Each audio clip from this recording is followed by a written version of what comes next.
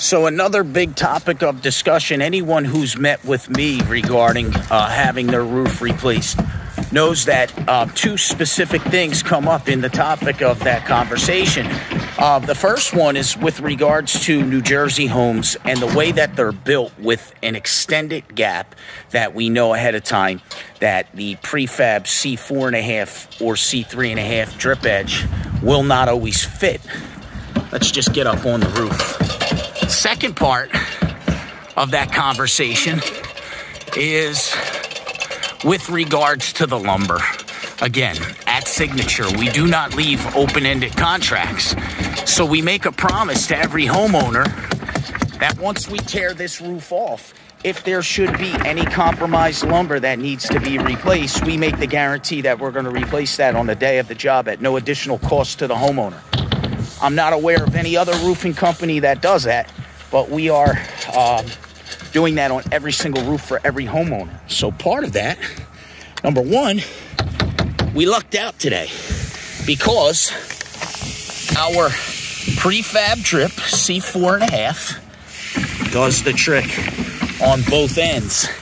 And it's like that throughout the perimeter, which means although we came prepared with trim coil and a bender to fabricate drip custom to fit any type of gap that we would have found, we found that it's just a standard, no exaggeration, regular drip, gap. So the drip works. And then obviously we're promising that we're getting the underlayment, which is the winter guard, the CertainTeed roof runner. And again, before he gets too much of this paper on, we've already shown the homeowner photos, but we want to show you that not only is this roof deck fully intact, because you can see they've used solid lumber. A lot of times we'll find it to be CDX OSB rather in the like Deffert, Westville, Blackwood areas. But out here in Sicklerville, in Winslow Township, a lot of times it's going to be solid lumber. And you'll notice, right, you can see the clips that are in place. So I already know that the spacing between these beams is going to be extended. It's going to be 24 inches rather than 16.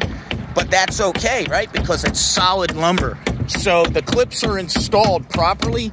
But not only that, there's no place on this roof where I can step even in the middle of those beams and feel any kind of bounce. So the entirety of this roof deck, you can see both sides of the main here. You can see looking down below both sides of the garage. And then this little lip on the left side of the back of the home. And if you look, all of these boards everywhere are fully intact. And again, we're getting ice and water at the eaves, which is winter guard. We're getting CertainTeed roof runner for the synthetic paper. And we have C4.5, not 3.5 drip edge, in hopes that it would fit. And we luck out today because it does. So our work, other than having to really get the roof deck cleaned up and prepped before things are going on, our work was cut to its bare minimum today, which we're thankful for. One other thing to notice, there was no ventilation. So if you look at the entirety of the ridge length up on the roof, okay, there's no,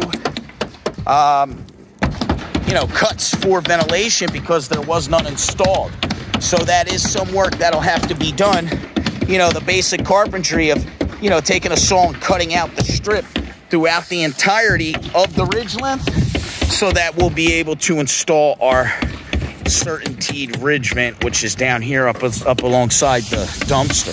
So again, we'll get a new pipe collar. We're getting new flashing throughout on this base here, on the base of the wall here, up against the garage.